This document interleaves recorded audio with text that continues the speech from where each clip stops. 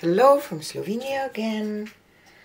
As you probably already noticed, I will do a reverse cup bottom reverse flower dip today as my fourth attempt of different flowers that you can create with acrylic pouring.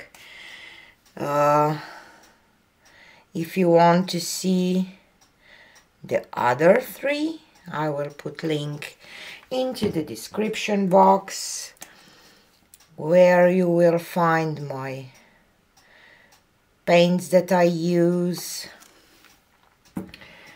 brands. You will find link to the how I mix my paints videos and all of those important things that you can find into the description boxes of our videos. Sometimes we just don't pay attention to that as much.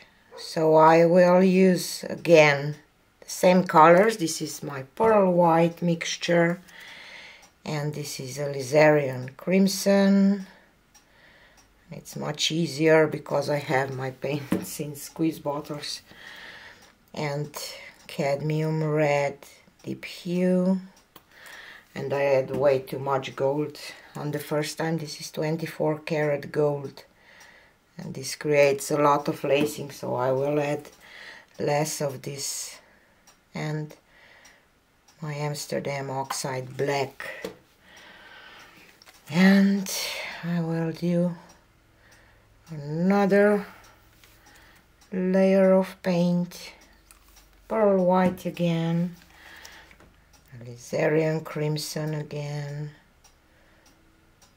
I like this color, it's kind of Bordeaux-ish color, really beautiful one. Cadmium red and 24 karat gold and black again. And now I will grab my skewer to draw some lines, petals, shape. I will go from this black towards the sides.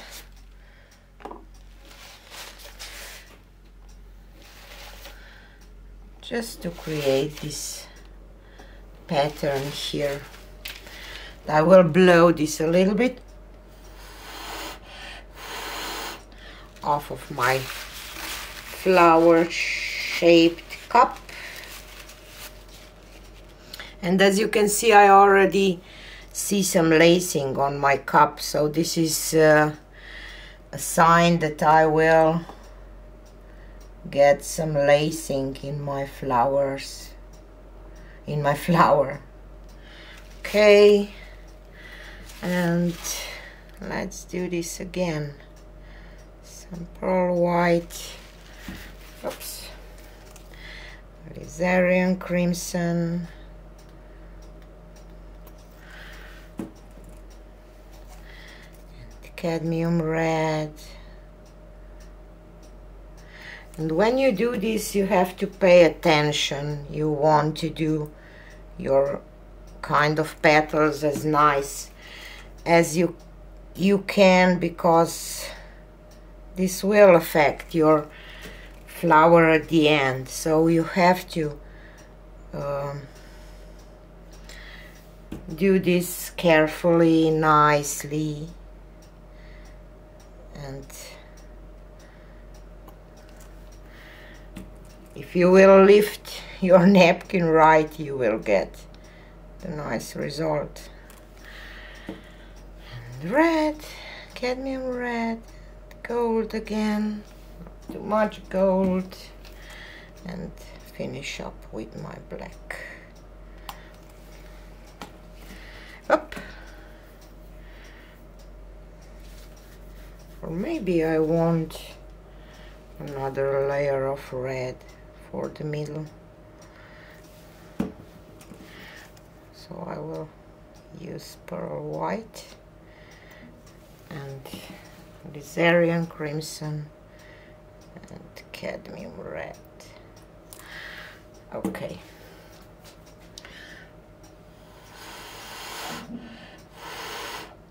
Blow this, and in this stage you can pull your patterns towards the sides again, or you can pull them towards the middle. So today I decided that I will go this way.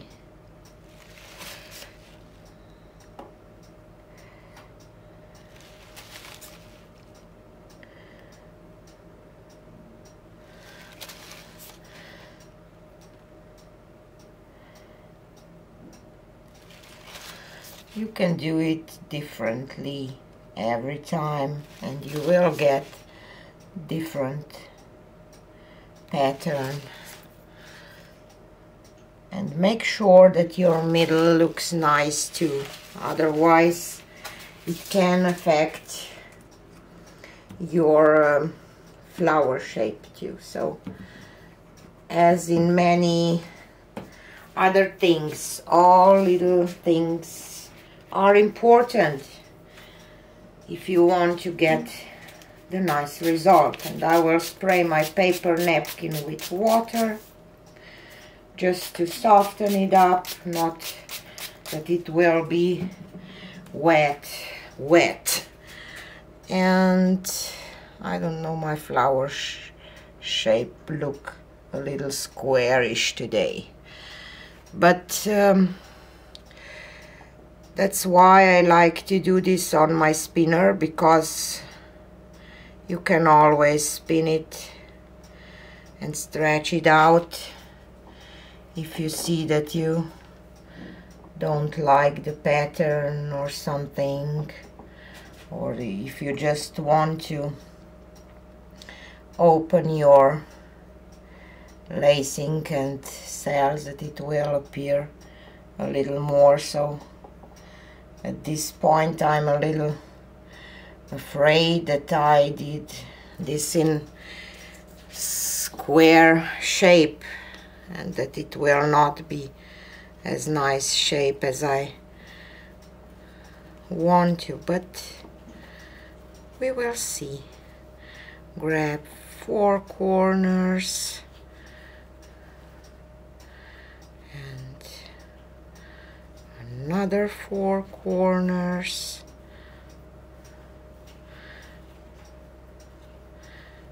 and try not to lift your napkin too high at this stage.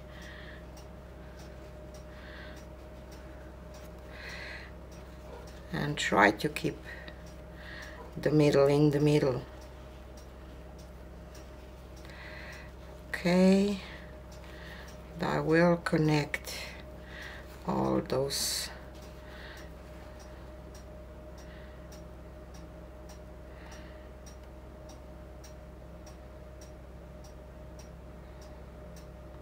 and lift. And I didn't do a good job here, you see, but it's okay, because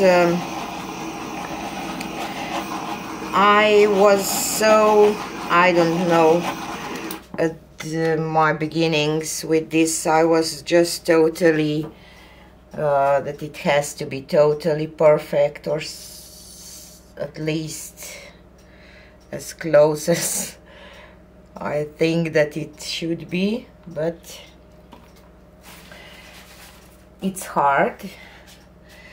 And sometimes if you just don't lift all the corners just right, you have a space that it will be a little different, or petal that it will be a little different. but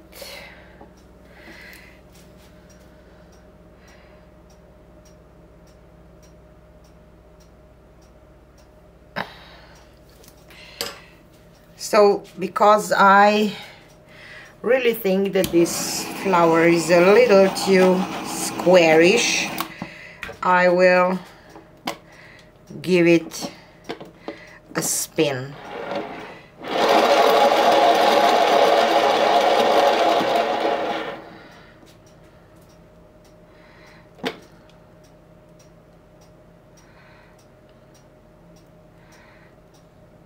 And I will just try to pour this a little bit towards the middle,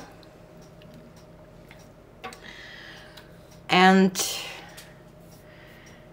a final torch and I will be done. So today I spin it out, but you can leave it like it was before. I spoon, I don't know the right word, it out. I will just torch it a little bit more, just to maybe help these white cells from pearl white create a little more. I kind of lost a lot of my pearl white. I don't know. I know why, because I had pearl white and 2 reds, not pearl white between every one of them, but still I think that it's really nice shape at the end. So I will just scrape this off a little bit carefully, and of course I will put it on the clean space to dry, and then I will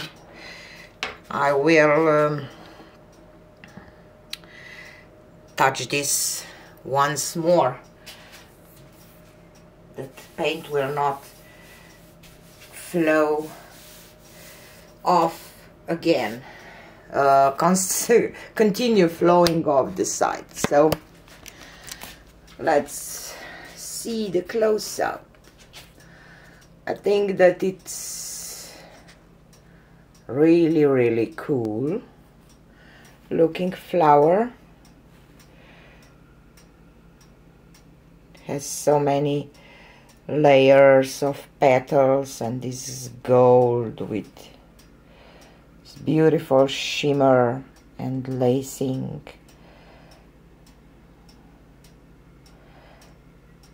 I think that it turned out pretty good looking flower. So this is the next technique that you can do if you are not skilled as much that you would draw a flower, but you want to create one. You can try this way, because you can get pretty nice looking flower. So tell me what you think about it, and see you on the next one. Bye.